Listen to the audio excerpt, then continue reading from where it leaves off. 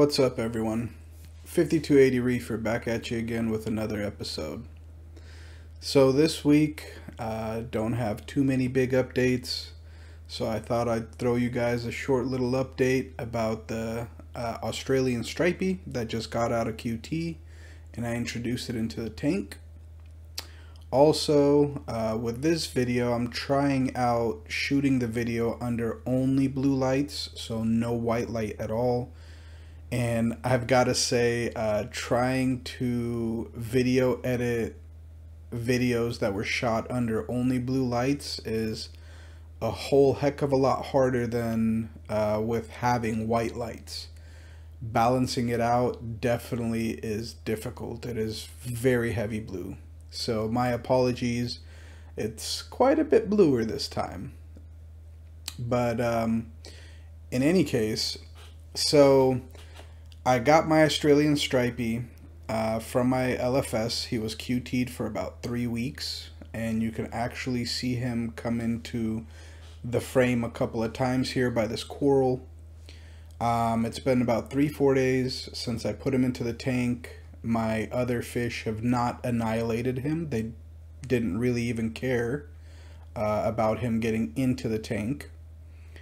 He is on the smaller side, and only now is he starting to like slowly go towards the rocks and is starting to kind of graze on the rocks.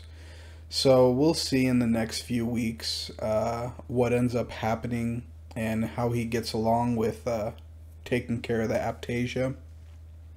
But so far I don't think I've seen one less aptasia. Wishful thinking, right? But I do know I gotta give him time to kind of establish itself. I don't know if it's a he or a she. It's got to establish itself in the tank, kind of figure out the territory, see its boundaries, because I know it's definitely swam up to where my big male bird wrasse likes to sleep, and he got kicked right out of there real quick. But other than that, none of the other fish have bothered him at all whatsoever. I was kind of worried, since it does have that angel body shape, that the tangs would kind of be like, hey, that's a small tang, and kind of go after him. But no, they didn't even look at him twice, so I'm extremely happy about that. But other than that, so far what I've seen from this fish is it is pretty aggressive. Even though it is a tiny fish, it is not scared when it's feeding time to swim up to the top right next to everyone else and get its mysis, for sure. I mean, it straight up jets up there and is right next to the fish that are like 20-30 times larger than him, and it doesn't care. It eats really well. So yeah, wish me luck, guys. I do hope that this Stripey will be able to take care of my aptasia issue. We'll see. I mean, from everything I've seen, my LFS, they also had like a 115-gallon aquarium that had the exact same aptasia, because that's where I got my aptasia from. Theirs was completely covered in aptasia as well. They ended up getting a Stripey, and within like 4 or 5 weeks, it ended up just decimating the aptasia population in there. And you can see maybe 1 or 2 here or there, but I'm pretty sure next time I go in, those will be gone as well.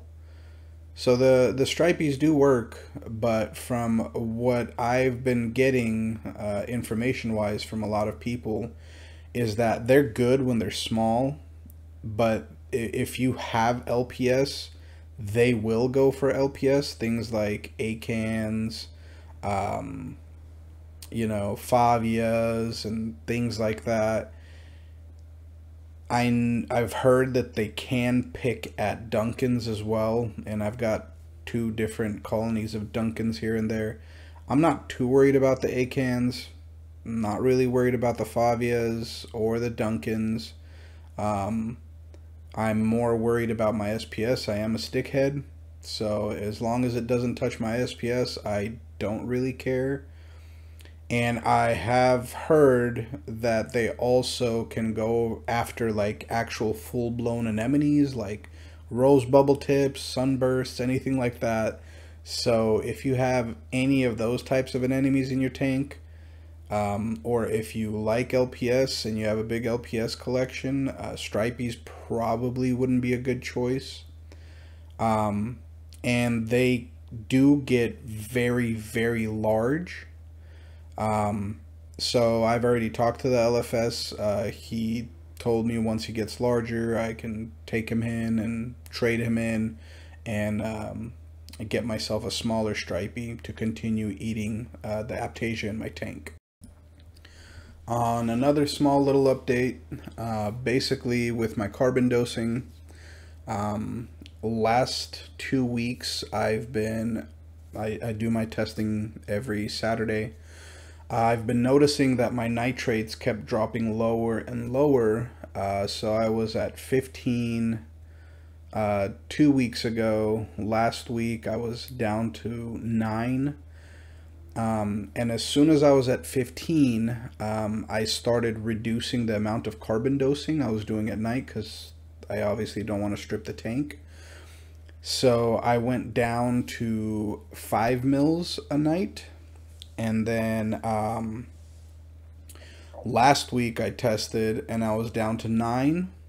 So then I was like, okay, it's still going down. So I dropped it down to 3. And this Saturday I tested and my nitrates were at 8.8. So I think I'm going to be maintaining the 3 mils a night. But yeah, guys, thanks for watching. Thanks for sticking around. Do let me know what you thought of this video and of the color and all. But as always, you guys have a wonderful night and keep on reefing.